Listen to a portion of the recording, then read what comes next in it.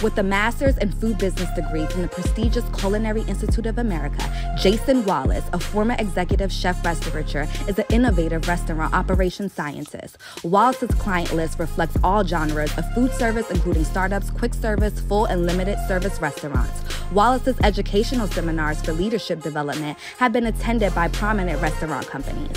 As a food service educator, Wallace has served as a professor and guest lecturer at the New York Restaurant School, the Art Institute, Hudson and Westchester County Colleges.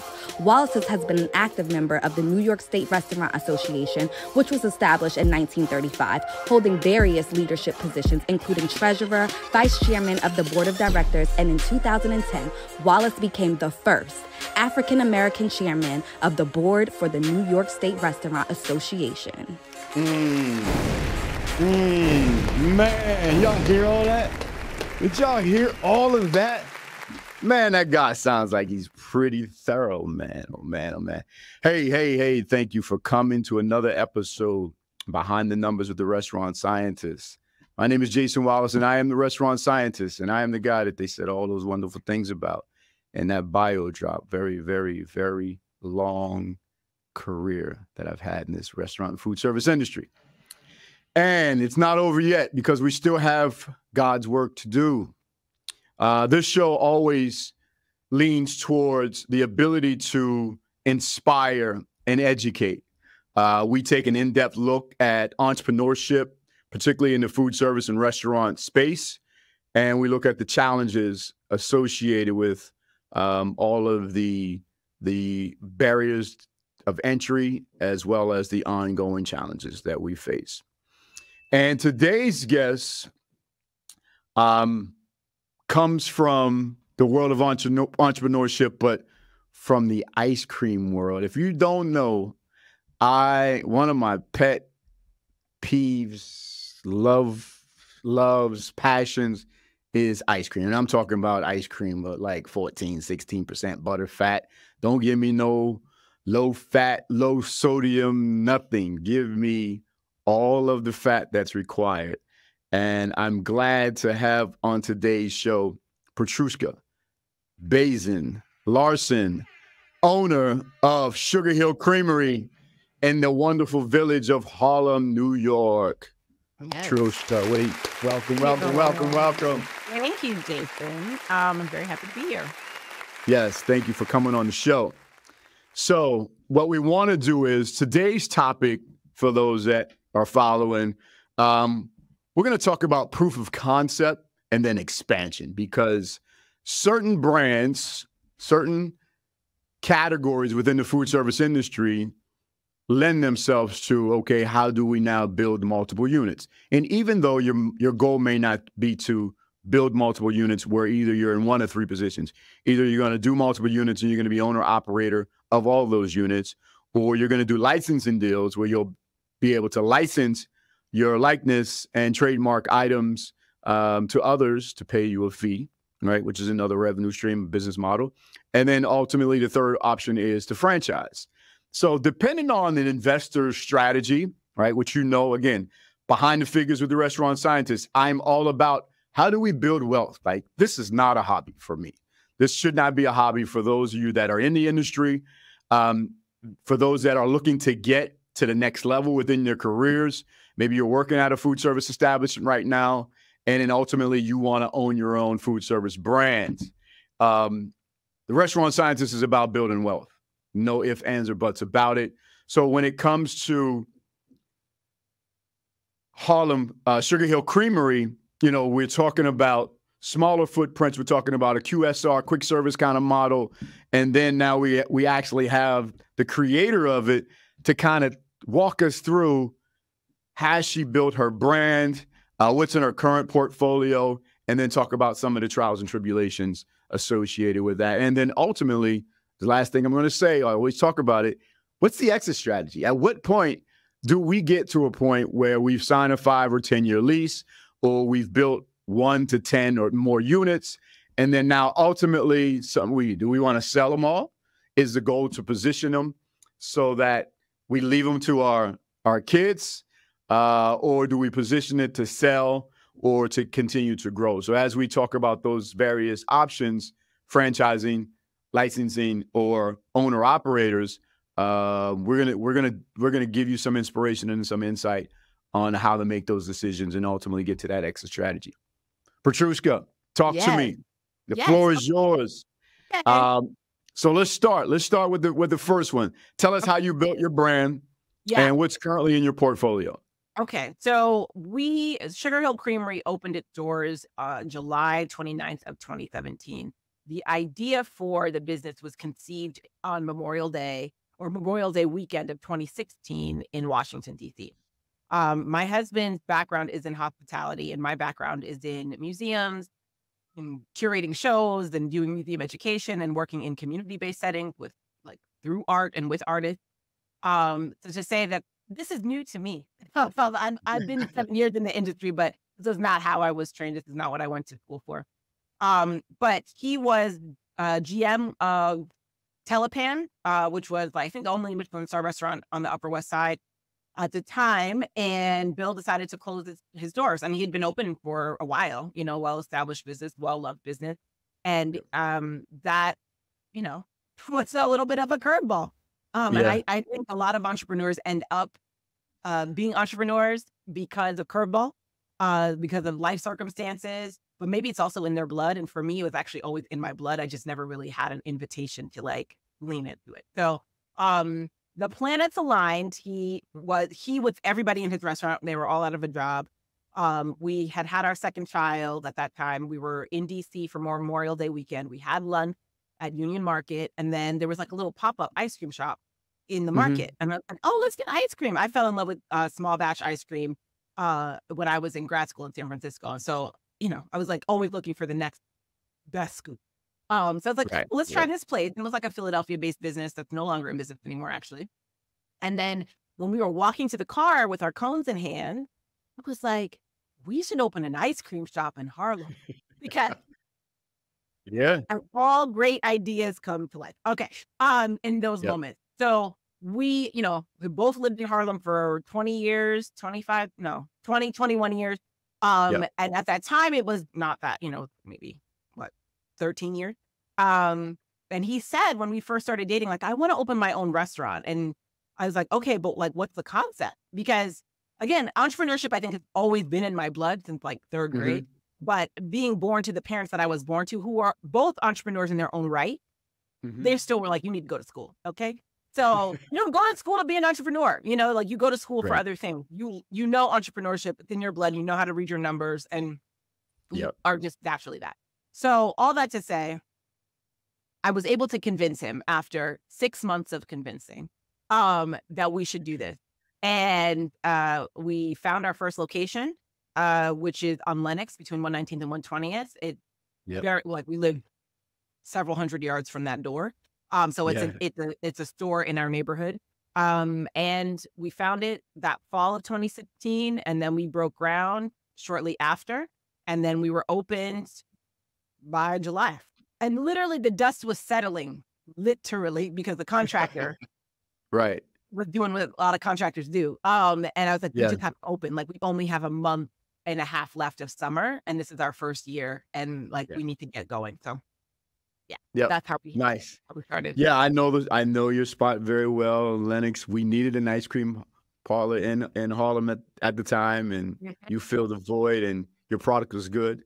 Thank you. So we thank you for coming up with the idea and bringing it to fruition. So let's talk about finances, right? Give the reality of one. How do you find a lease, right? How do you find a location? How many square feet do you need? Is it equipped? Is it a vanilla box? Do you have to put a hood in it? Do you need a hood? Talk to me about that process of one, how you found the location. What were some of the things that you learned about signing a commercial lease for a restaurant space, and then the capital requirements? Let's talk a little bit about that, and then move into equipment, right, and all that design and layout types of things. So the reason why I proposed that we should open an ice cream shop is because we don't need a hood. I was like, we don't have the money, the capital, or the contacts to open a full service restaurant. So we need something that does not require all of that. Gotcha. And so our location, we had a broker that we met, like she was a broker in the neighborhood, and she was looking for storefronts for us. We were touring the neighborhood, and everything was just kind of out of price range for us from our back of envelope projections. Right. This was our first rodeo. My husband went to culinary school, but he never worked back of house. He's always worked front, like service in front of house and management, right? So we were just like, we're just really diving in, just Right. Right. taking a lot of Right. risk here. And from those back, they were pretty, I would say they were conservative projections, but I was just like, these square footage prices are not supporting what we believe we're going to do. The We kind revenue. of Yeah. got very lucky in that we were walking up Lenox, and the storefront where we ended up getting our lease was a nail salon. And then I knew, and it's a funny story. It's Anthony's sister-in-law. I think I told you this when we met in Chicago. But Anthony's sister-in-law was the proprietor of the salon. I was a Hmm. client there. And I knew, because I know my neighborhood, and so does my husband, like I was like, the gate is usually up at this time. That's weird. And so then we asked the broker, we were like, can you look to see if this storefront is available? It's on the market. And she called around and she was like, it actually hasn't listed yet, but if you can get all of your application materials in by Friday, it could probably be yours. So it became ours. But now I mentioned it was a nail salon. It was not a food establishment, right? So there's a lot of capital expense that goes into turning something that was not made for food into something that is for food. It was not a white box. There were foot basins and a waxing Right. room. Not, not a place where, we Yeah. could Yeah. make You ice don't want cream. So it took us a little while, and it took us it was like $200,000 to get that space to where it needed to be. And that was the majority of the equipment. We had a small batch freezer. It was Emery Thompson. Emery Um, Thompson. Yeah. and American yeah, made Emery Thompson. yeah, Shout out. American made yep, products. yes. And it wasn't a big machine. We were making everything there. In that store when we closed. We were open in the afternoon to the late evening. We reset, and then ice cream was being made from like midnight to 6 a.m. And Yep. then the person that was working that shift, sometimes it was my husband, sometimes it was, another person on our pastry team. And then they Yep. would go home, and then I would open the store a couple hours later to do some program. We have a new moms group. We do a lot of community-based programming, and then we would open the store again. So, Nice. a fun fact, though, I will say for anybody who's based in New York listening, the building that store is located is owned by the New York City Housing Authority. And that means that square footage price is below market rate, which is why I was like, oh, I feel comfortable with this because this is not the rent that I'm seeing everywhere else. And Yeah. so they have a Yeah. whole website where they list their properties. So for anybody listening who's looking to open a brick and mortar, go check it out. Nice. Nice. Because you have at the time Boulevard Bistro was across the street from you, and we had Yeah, Satipani was down the street. we share a So block with Tiffany, who was, yep. a pioneer in the restaurant space in Harlem. I mean, on Lenox for sure. They've been there Yeah. over 20 years. Boulevard Beach was I think 121st. So Yeah. diagonal. Cafe Lattes across the street. Yep. Archer and Go. They opened like a year later, but we were in the same community board meeting trying to get our signage and frontages approved and stuff. And yeah. Yeah. Anyway. Yeah. That's very familiar. So quick story. When Satipani, it was a bakery pastry shop at first, but when I say we, because I was their consultant when they switched over to what it Oh, is now. okay. And I remember calling Nino the day we were supposed to have a soft open, like the day we had some reporters coming, media coming, local clergy. And I get there, it's like 7 a.m, no construction's going on. I'm talking like nothing. We're going to open at 4:00 the same afternoon. I called Nino on the phone. I was like, I don't know where your contractor is, but you need to get him over here. We still had it was still a construction site, like literally. Tables chairs were still in boxes. The tables were being delivered. The bar wasn't done. I had guys in the kitchen. The kitchen was done. So they're back there prepping, but the whole front, what you see now over there at the point, it was a mess. And I just started. The guys show up. I start yelling. I'm like, get this shit. get these ladders out of here, start cleaning up these walls. So we made it. Basically, long story short, by the time people walked in at 4:30, we were passing hors d'oeuvres and serving cocktails, and no one had a clue. So those are just some of the nightmare horror stories, but some of the things now we joke about it. And now, even the kids have taken over. His daughter's taken over. She was a little thing at the time. So I know the block. I love it. I know your product. Let's talk a little bit about what's currently in your portfolio, right? Like, is this your only location? I know the answer. So we have 4 locations. So let's talk a little bit about your entire group. Go ahead. Yeah. So Sugar Hill Hospitality operates 4 locations. 3 of them are in Harlem. So that first location is in Central Harlem on Lenox and 119th. Our second location that we opened on Halloween of 2020, folks. Okay. Someone give me an award. Okay. For alive. That is on Broadway between 149th and 150th. And then our third Harlem location is in East Harlem on Lexington and 103. Then we opened in the Time Out Market, which is in Dumbo, not far from, so we opened in the Time Out Market, which is not far from the Jane's Carousel. It's in Dumbo. That was actually our third location, but not our third store, right? So, not our third Harlem store. So that East Harlem store we just opened last year. So we're in those 4 locations. We're actually going to also be in Chi-Town in the coming week. We'll be in residence there, operating their ice cream truck. But Chi-Town, which is located basically like in the East Village, it's open to anybody. So anybody can go to that ice cream truck, but it's within their sort of residential community. Gotcha. How do you expand, right? We're talking about one, now that you have proof of concept, right? You had one location, you felt comfortable enough that the numbers, right? The gross sales and the EBITDA, the earnings before interest, taxes, depreciation, amortization, was throwing off enough cash flow. Because again, this is not, right? This is not a hobby. So clearly you would not be opening up more locations if you weren't making money. So kudos to you. But so talk to me about once you feel comfortable, because we're all a little nervous at that first location because, we still don't know if there's proof of concept. Like, is there a demand? Is it a fad? Or is it a trend, right? You get that initial bump sometimes when you open up because you're the new kid on the block and people want to try you.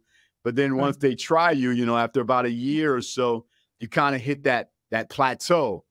And you want to see if you have sustainability to either, make that hockey puck, right? We call it a hockey puck in terms of you want that, a hockey stick.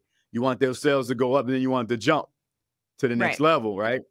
So talk to me about what did the numbers tell you that gave you the confidence that, one, now we know we have proof of concept. 2, now we have policies and procedures and systems in place that now we could duplicate it, because many people can only run one location because they don't have the ability to duplicate what they've done. In most cases, it's because they don't know what they're doing right or wrong. So there's no way to actually put a GPS roadmap together to say, okay, now we can do this again. Talk to me how you were able to accomplish that. Okay. So our second store it became a second store because we just were maxed out on our capacity to produce the ice cream that we needed to produce. We also have a catering program. So that's basically what I call my, now my 6th store, like my 6th, it's floating. It's anywhere you want to be. And keeping up with production for those orders with our existing store was very hard. And storage was also an issue. We didn't have a lot of place to store anything. So we were like, we need a second store. Now, some people were like, why second store? Why don't you just be in a commissary kitchen and just do that? Well, one, you can't just, ice cream operation can't just pop into any commissary kitchen. There are different regulations for dairy. And 2, incurring another rent, basically to use that space without additional revenue necessarily promised to me, made both of us nervous. So Absolutely. we were like, You heard what she okay. said? That was a bomb drop right there. Additional expense, i.e. rent, without another revenue stream. Yeah. That's guaranteed. That was the Guaranteed. knowledge she just dropped. Thank you for dropping that knowledge. Go ahead. So we were like, okay, the production space has to also have a store, right? It just has to. We're gonna be there, so it's gonna be fine. And we looked around. We looked in the Bronx. We looked Upper Manhattan, and this place and we ended up finding was the one on Broadway between 149th and 150th. Similar to the first location, it too was not a food establishment. So the majority of the expense there was renovating it and making it what it is now. It was the barbershop that had not been functional, I think, for a very long time. So, and then we were doing that at the beginning of COVID. Mm-hmm. I'm still here to tell about it. So that's why I feel like I can do anything. I'm capable of all things. I survived that. And so that's basically how the second store came to be. Because people were like, wow, you guys are opening a second store? Like, it didn't come from now we need to make more money. It really was we're not going to be able to operate and continue to grow and make more money. We don't have the second store. And this is the way that we have to do it, because we don't have a guaranteed contract that we know is going to support the rent for that commissary space. Now, the third location, that came because of our brand. That came because we had established ourselves as a small batch ice cream operator. And I'm not going to get into the difference between small batch and continuous freezing ice cream. Anyway, in New York. And we had an established brand, which we can talk about later, that I believe is what invited us into the timeout market. They had an ice cream concessionaire that decided not to continue business when COVID hit. And so by 2021, they had an opening slot, and they just reached out to us. It was Timeout. Timeout Market is run. It's the same company or thing, folk behind Timeout Magazine. And so they are a media entity, right? So they'd covered us before, listed our ice cream, listed our birthday party packages and all these things. And so they reached out and they said, would you all be interested? Now, at that time, we were just coming out of opening the second store. So we were very tired and crispy on the edges. And we're like, I don't think we need to do that. But instead of saying no, we decided to go for an interview. Not an interview, a walkthrough rather, which is kind of an interview for both parties. And we were like, oh, the hard part of our business to date has actually been these gut renovations of stores that were not food establishments. We're already making the ice cream. So in this case, we're just kind of plugging and playing. Like, we're already making the ice cream. We already have great teams. So we're just going to bring the team and the ice cream. And so that's how the third store opened. Now, the fourth store in East Harlem, that's been our easiest opening because it was already a food establishment. That was the lesson. We were like, no more storefront. No more. Yeah. No Second more. generation restaurants. Yep. That's what we need. Okay. And so, I mean, surprisingly, it's actually the highest rent that we pay. And to be frank, because I imagine this is the podcast where everybody wants to know the truth, right? That's our lowest performing store. Now, we were like, well, we're established. They've been around. Maybe it was a little bit of bravado there. Like, we're going to open and everything's going to come, And it's like, we open and people can't, for the first couple months, but then we'll try to see the sales peter. Now, we did comps from last year or April this year versus last year, and transactions are up and sales are up. So that's great. But it's just to say that there's still a lot of work to do there, right? For people to know the brand and to want to come and make that their ice cream or dessert option of choice. And also, East Harlem is just a different vibe than other parts of Harlem. So yeah, it is. Talk to me about the seasonality of sales. Like, you would think is it true that in the winter time sales do fall off? I mean, I eat ice cream all year round, but that doesn't mean that the rest. Everybody's like, well, that doesn't make sense. I eat ice cream year round. I'm like, but you're eating pints from your freezer that you got from the grocery store, okay? That either you ordered it in your grocery delivery, or you picked it up when you were in the aisle. You weren't thinking, let me go to my local ice cream operator and go pick up their pint that cost way more than the grocery store's pint, right? Because our pints cost way more than the grocery store. And the price is different and, whatever. But that said, ice cream is absolutely, in a 4-season climate, it is absolutely a seasonal business. So anybody listening that wants to open an ice cream shop, people come into my DMs all the time. Like, I want to open an ice cream shop. I want to make my own ice cream. And I'm like, okay. But as I think I shared with you, it was like, there are there's no easier way to spread joy than selling ice cream, but there are so many easier ways to make money, especially if you are making the ice cream. It's just a lot, but we love it. So that's why you need to love what you do. But that said, our season begin in it starts to uptick March. So we're kind of creeping up on the roller coaster ride, right? And then we're at that first hill of the roller coaster, May, June. And then we're going down from July. We're going down, And so because July, because of where we are, right? We're in a neighborhood. We're not in Times Square. We're not in a like central New York tourist destination location where you have a ton of foot traffic. So we see the seasonality in even in what people might think as the ice cream season, because people leave. Their schedules change in the summer, right? And so kids July, are out of school. They're out of school, but they're doing other things. They're whatever. They're traveling with their family.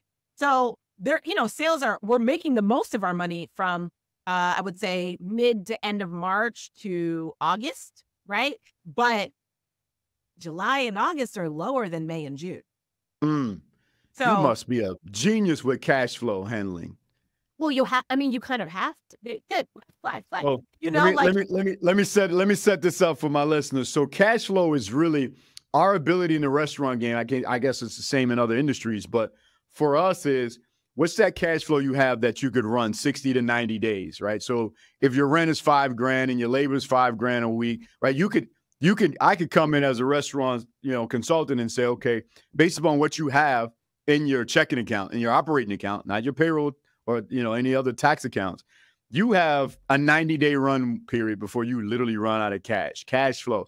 Cash flows three ways: investing opportunities, financing opportunities, and the ability to understand how those two work, investing opportunities and financing, right? So money only flows two ways, in or out.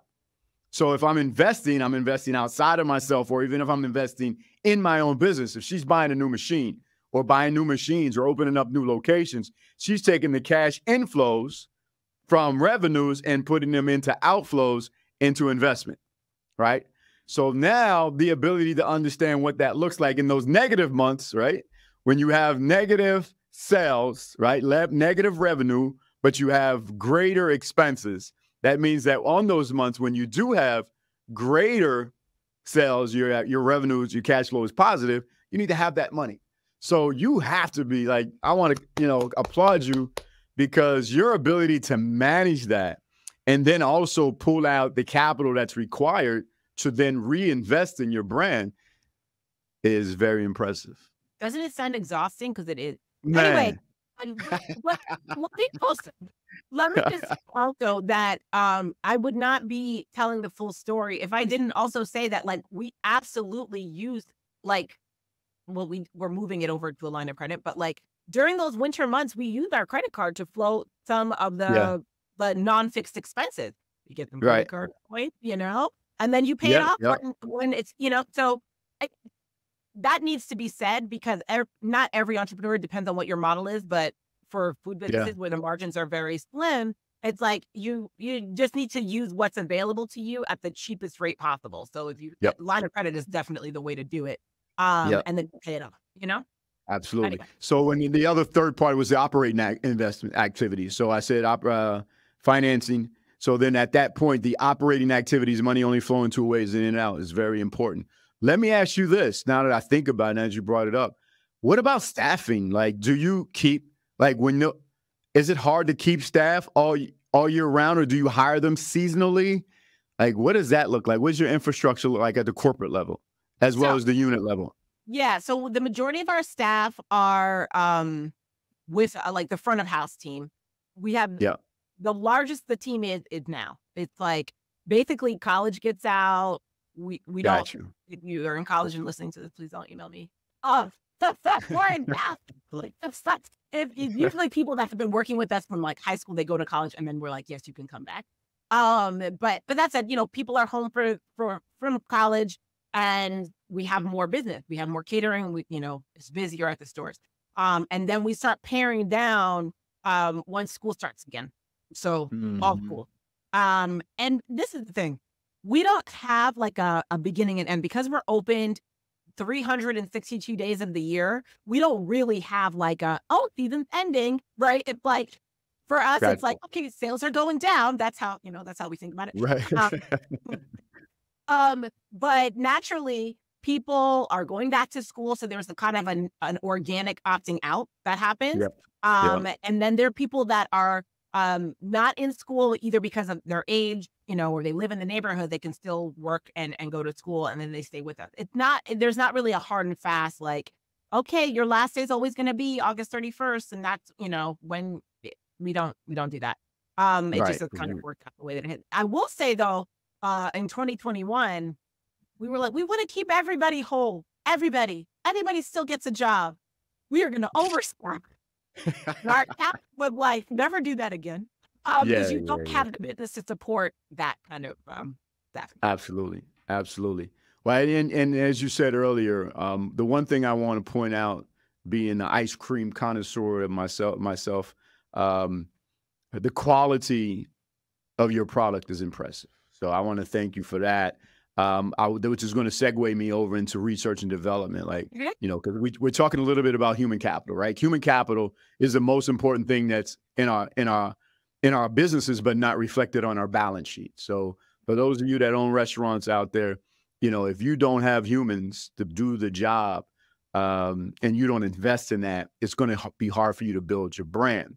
And then the next thing is, if you truly want to build wealth in the restaurant industry, don't chase the money, create new jobs, right? When you're creating additional jobs, the money's automatically coming, right? The revenue's coming because now you have another location and you have more revenue coming in.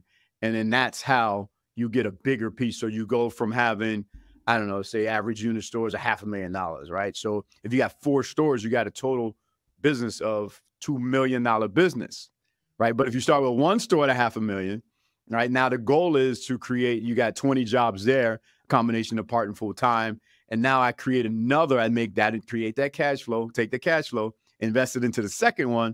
Mm-hmm. Now my brand, right, this hospitality group I have is now $1 million business because now we got 2 $500,000 businesses. Right. So the ability to understand that for the listeners out there is critical. Human capital is very, very important. But when it comes to your product, your brand, she touched on it a little bit. I think she didn't want to throw shade on, continuous versus small batch. So, we're not gonna poke or throw any daggers at the larger companies out there that you're buying. But it's exactly that. When you are a small batch operator, you're making basically 6 gallons at a time, right? So depending on your formulas and your cream and 10%, 8%, 12%, 14%, 16% butterfat, whatever it is you have, that's where the quality comes in. And when you go, you'll taste that quality, which is why, you should be willing to pay a little more because the quality is there. So talk to me about how you do research and development, coming up with flavors and figuring out which flavors are not doing so well. And who's the scientist behind that? So, okay, I'm going to tell you a very funny story that will talk to the cash flow part that, that you just touched on. When we started this, I remember I told you, my husband has always worked front of house. He's gone to culinary school. So I was like, you need to go to culinary school if you want to open a restaurant. You need to understand how this sausage is packed, just at the very least. But he never worked on the line and he's never worked under a chef in that capacity. So when we embarked on this, we really embarked on this as food entrepreneurs and not as like chef creative people that had like loved ice cream for so long and wanted to share it with their, neighbors. Okay. We brought on a pastry consultant that was a pastry chef at a restaurant where he used to work. And we worked with him and we also consulted with some of his other pastry friends on some of the flavors when we first opened. And then remember, I told you we opened on July 29th of 2017. And I also just told you that sales start to go down in July and August. Okay. So we were in our first year and we had that 1.5 a month of summer. And then we were going into our lowest cash flow time. And we started off with like initially, because I was working outside of our business for the first 6 months, but then I joined 6 months after. And I quit my job and I joined full time. But my husband had a salary that our business could not support. And then we also had our pastry consultant who was expecting to be paid every week. As we were in Q1 of 2018, well, if you all looked at the numbers, you were like, this is not going to work for too long. You're going to So we had to make those changes. Now, I asked, I was like, Nick is my husband. I was like, how many of the flavors that you have made, because he obviously was learning how to make ice cream in the process of all of it, are performing well. And we regard performance just based on like how very like qualitatively what goes the fastest. I just put that bucket in. Is it been in my for 3 days, or is it gone for 10 days? Right? Right. And so how many of the flavors that you created are performing well, right? And he was like, well, and he started listing the flavors. And I said, how many of the flavors that our consultant, who we love, we were on his Disney Plus account just until a year ago. But how many of these flavors are performing at the same rate, right? And based on just that, again, back of envelope assessment and audit, it was like, well, wait, the guy that doesn't really see himself as the pastry chef here is actually making flavors that are performing better. And we don't have the cash flow to support both people. And so, unfortunately, we're going to have that hard conversation with the consultant who was generous enough to still give us his Disney Plus account for many years after. But we can't support this anymore. We cannot. I don't know if you can hear all these sirens. I'm sorry. New York.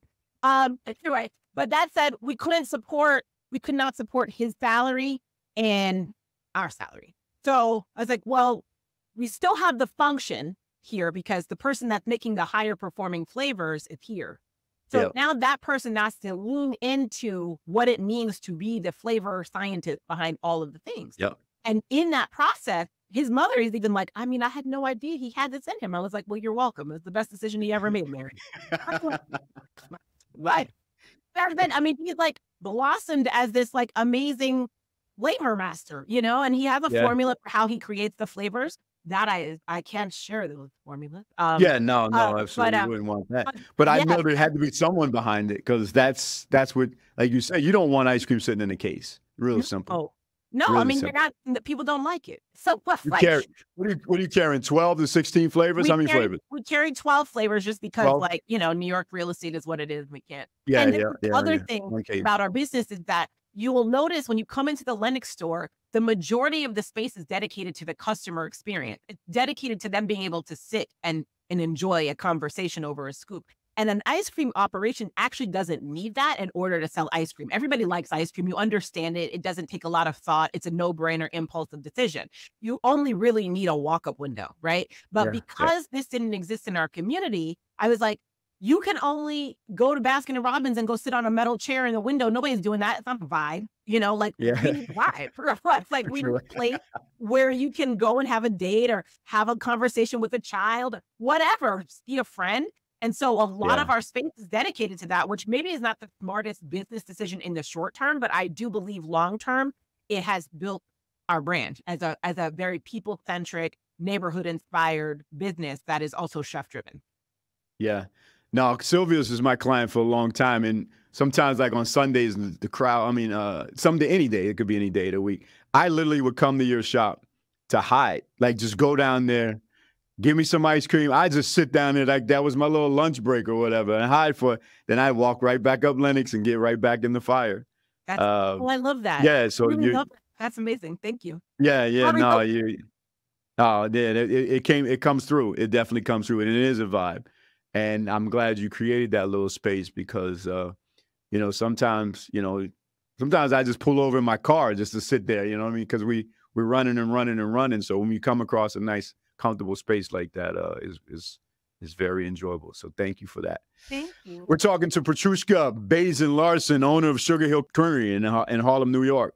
So we got about 5 minutes left. Yep. We talked about the past. We talked about the present. What's in the future? Like, what's the goal for Q4, 24, Q1, 2, 3, 4, 25? Yeah. So 24 is just continuing to do what we're doing. I mean, we're going to open this 5th not a store, it's an ice cream truck, but it is another place for commerce. We're going to do that in the next couple of weeks. And so we'll close out the year hitting up like catering. We introduced like a winter package earlier this year, end of last year. So we're going to kind of really lean into that. And then in 2025, I mean, we really want to open a store downtown because we built this business for our neighborhood, and we feel like we delivered on that, and we are able to consistently deliver on that every day. So in a way, like we've accomplished that goal, but we realize that there is limitation to brand visibility for us because everybody's not going to travel to Harlem. Like if you live in Brooklyn, you're like, Harlem, maybe one day, Right. you know? And Time Out Market does offer that sort of opportunity for people to enjoy our ice cream without coming all the way up to Harlem, but it's still within a market, and it's not exactly, you know, you have to want to be there, even though there's so many delicious options when you go. So I highly recommend anybody to go. There's something there for everybody, but we're like, what does it mean to be in a different neighborhood that has higher foot traffic, but in a place where the barrier to entry is lower? Like everybody is always, you know, in the village, or, you know, I don't think it'll be like a 34th Street location or anything like that, but somewhere where there's a lot of traffic, right? That's kind of where we're setting our sights. And then we're working on some like airport thing too. Got you. So yeah. Got you. So let me ask you this. As a CEO, COO, are you looking for investors? Like, is the route to continuously grow company-owned stores, licensing, or potentially franchising? I'm definitely not franchising. And people ask me all the time, not doing that. We have staff. I don't need owners to manage to. Yeah. But licensing is definitely of interest to us. We're not interested in opening quickly, but we are definitely interested in opening additional stores. We have one investor that came to us 2 years ago. Excuse me. And the money that they gave us is on a safe. So I don't know if you want to explain what that is, but it's basically like, if I decide not to do a raise, I don't really have to give that money back, right? Gotcha. And it was the money that was given because they learned about us. I was on a panel in a closed room that they organized, wanting to hear other entrepreneurs talking about their businesses that they built. They had the ice cream. They loved the ice cream. It's like one of the most successful food entrepreneurs of our time that made that investment. I also made sure that investment was small enough that I could pay back if I needed to. Because I was like, I don't know if I want to do this. This has been a bootstrapped operation. We have some of our own capital, but a lot of it has been bank capital at, you know, a decent rate. And cheap, and yeah. so, The cost of capital is cheaper if you're in debt versus equity. Right. So, you know, that said, though, I think now 7 years in, I can appreciate what kind of investors I need to take on. The short answer to your question is, yes, I'm open to that conversation now. And I was not open to it 5 years ago or 4 years ago or 7 years ago because it's so much we didn't know. And I was like, I'm not trying to hand over this new lifestyle that I've created for myself to somebody else that I don't know, you know? And now I understand what an investor relationship should be. So I have more experience looking for the kind of investor that makes sense for our business if we decide to go in that route, in that way. Yeah, no, not all money's good money. I tell people that all of the time. What's the cost of that capital? And if you are going to invest, you know, I need silent investors. Like, shut up. Right. Shut the fuck up. Right. Like that's silent. Like, right. Don't tell me what type of plates to buy, forks, silverware, machine. Nah, unless that's not I ask you. Right. Right. But like, anybody should want investors that really, they believe in the founder. Absolutely. They believe, and if they in that relationship are like, you know what, it's possibly you've outgrown your need to be the CEO and you might need to bring on a CEO, then it'll be cool. But it really should not be a top down, I'm telling you how to do this. I don't need another boss. I mean, my customers are my bosses. My employees are my bosses, right? Like, that's I don't need, you know, you're investing in what it is that we built, and you're really only looking to add to it in a productive way that can, again, generate more revenue and allow us to hold on more to that profit margin. That's Absolutely. it, you know? Nice. Well, let's give Petrushka a round of applause for taking the time and sharing her knowledge and experience with us. We have 1 minute left. Okay. How do people get in touch with you? Like, do your plug. Visit us on Instagram and TikTok. We are Sugar Hill Ice Cream. You can, if you're listening to this and you're not ever coming to Harlem because you're in the city and not coming, or you're not in the city, you can always have our ice cream shipped to you on Goldbelly. We ship cakes and pints. And then visit us at one of our stores. If you're in Harlem, we're in East, West, and Central Harlem. So just Google Sugar Hill Ice Cream or Sugar Hill Creamery and we'll come up. Or come visit us in the Timeout Market. And if you are in a business, if you're working, for someone else and you're like, I want to start a business, but I'm not there yet. But also we need some ice cream for this event. You can also fill out our catering form and we'll come bring ice cream to your business. To your job. Nice. Nice. Petrushka, thank you. Yes. And, the other thing is, if you know of good locations where there's a void for, Sugar Hill Creamery to come and put an ice cream, put that on her radar as well. Yes. And you can always reach out to me to get to her as well if you need to. And hopefully we'll be doing some business together soon if you ever need a restaurant scientist on your team. Yeah. Either temporary or long term, but I would definitely have a passion for ice cream as well. So. Awesome. Thank you so much. It's such a pleasure and an honor. Thank you. Okay, so that wraps up another episode. Behind the Figures with the Restaurant Scientist. I'd like to thank our sponsors, Cornerstone Business Labs, Cornerstone Production, and Cornerstone Media, because if they wouldn't pay the bill, I wouldn't be here. The lights would be dark. So until we meet again, I want to thank everyone. Power to the people.